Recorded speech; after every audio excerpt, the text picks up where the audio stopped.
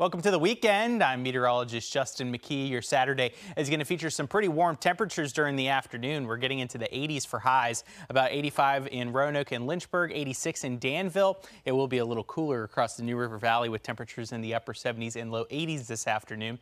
Also humid outside, and we could see some isolated storms develop. The chance for rain this afternoon and evening about 30%. And it looks like we're going to keep the summer-like weather in the forecast as we go through your Sunday. Kind of a last chance to get outside and do those outdoor activities that you typically do during the outgoing season. It looks like we'll see some cooler stuff through Monday, and the clouds are going to be increasing, a chance of rain about 40%.